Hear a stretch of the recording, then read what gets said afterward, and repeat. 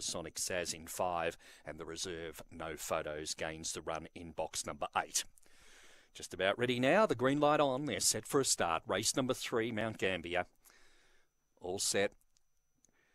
And away they go, and racing, winning the start. Maunganui Havoc will lead on, settling down from Supersonic Saz second. Along the rails go Nicky, goes up to second now, followed by Oz Wizard. Last of all, No Photos off the back. Maunganui Havoc, 2 in front, go Nicky out after it. They're followed by Supersonic Saz and Oz Wizard. They round the home turn. Maunganui Havoc out wide, go Nicky, and getting between them Supersonic Saz, but going home the better go Nicky. Beat Supersonic Saz.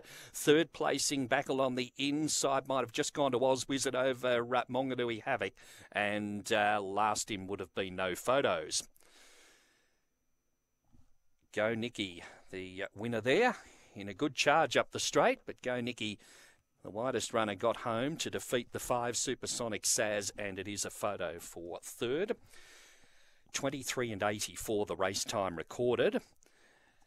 2, 5 and 1 Oz Wizard did get third, ahead of the greyhound back in 4th placing there, number 4, Maunganui Havoc. So 2, 5, 1, 4 in a keenly contested third event on the program.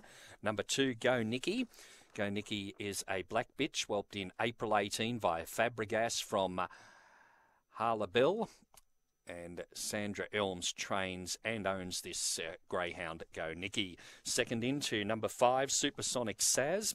And third in went to number 1, Oz Wizard, Supersonic Saz, trained by Sandra Elms also. So a winning quinella there to Sandra.